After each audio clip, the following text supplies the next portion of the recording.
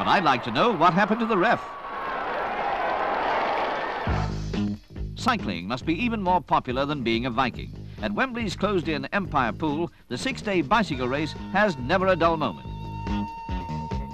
One way or another. There are the usual minor accidents. Steve Heffernan of Britain surveys the costs. In this sport, equipment is all important, so it's checked regularly.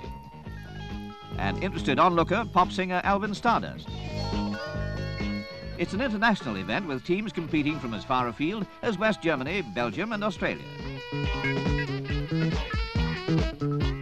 In the closing hours, the Belgian-Dutch team hold a fractional lead over two others, Australia and West Germany. Sercu and Pijnen of Belgium and Holland clinch the honours with a win from Australians Alan and Clarke. A proud moment for two young professionals after some fine attacking riding. The honours go to worthy victors, Patrick Sercu and René Pijnen. By a placid lake at Rickmansworth outside London, the Hovercraft Club of Great